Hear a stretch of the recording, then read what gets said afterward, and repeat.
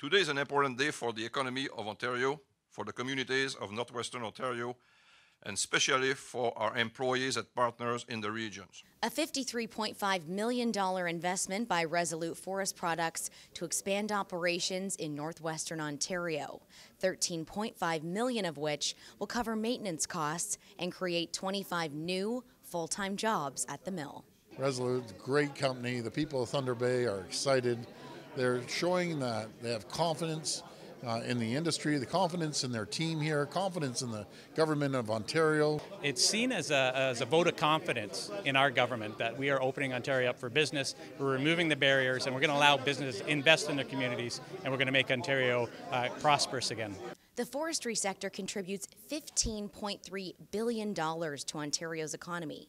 That's 150,000 good jobs. This investment by Resolute signals their confidence in Ontario's economy and their confidence in this new PC government. Yeah, it's absolutely massive. It's $15 billion towards our economy in Ontario. It's a great industry, and they've had a lot of problems with the previous government over 15 years. Matter of fact, so many problems, they lost 51,000 jobs. During the campaign, Premier Ford traveled to the Northwest several times, making a commitment that this part of the province will not be forgotten.